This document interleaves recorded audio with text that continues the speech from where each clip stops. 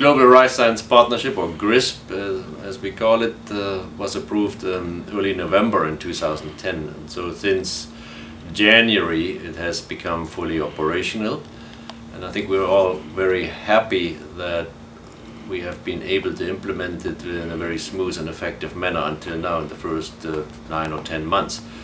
I think what it already has shown is a much higher, a whole new level of scientific interaction, communication among scientists that has also led to many new initiatives across the globe. So sometimes we may have been thinking in the past too much about our own regions or the countries that we're working in, and we see now a much more increased level of interactions and also a whole new range of partnerships across the different world regions. So I think overall, as the person overseeing or coordinating the implementation, I'm very pleased with the progress that has been made.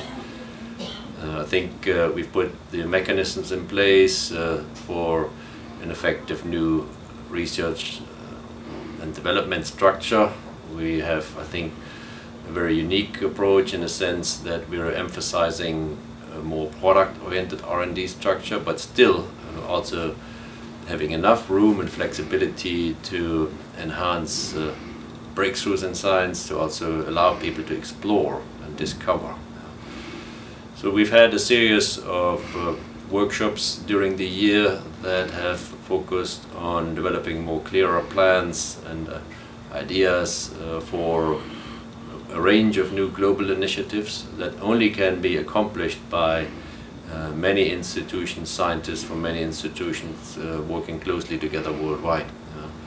So the steps are now taken to starting to implement those, and also funds are being raised or have already been allocated on a priority manner for those new activities.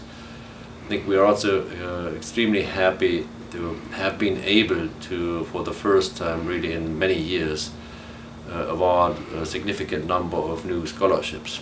PhD scholarships now have been awarded under the Global Rice Science Scholarship Program, one of our new capacity building efforts, to 31 students, including from Africa, Asia, Latin America, Europe. So that has been a significant effort, and I think we're all looking forward to the impact this will have in terms of having a new generation of young people engaged, or getting them engaged in rice science.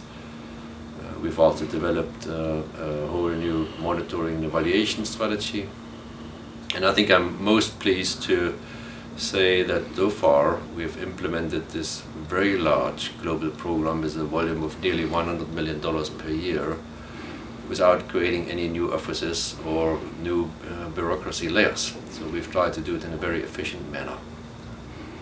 Year, but also a transition year. 2012 will be the year that I think will see us move even much faster.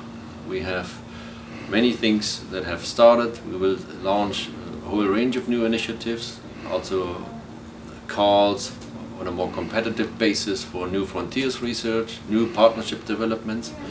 So what I would like to see is an increased level of participation, and also more partners stepping forward and say, we believe that we can take a lead role or a leadership role in this particular line of work, or in this, because this is a comparative strength we have, and therefore we can also contribute more own resources. So I think we still have a lot of potential to leverage co-investments, to mobilize more resources, and through that also even expand the whole network and gain more impact faster. So I think the basis is there, the mechanisms are there, and we are open to work with anyone who wants to work with us.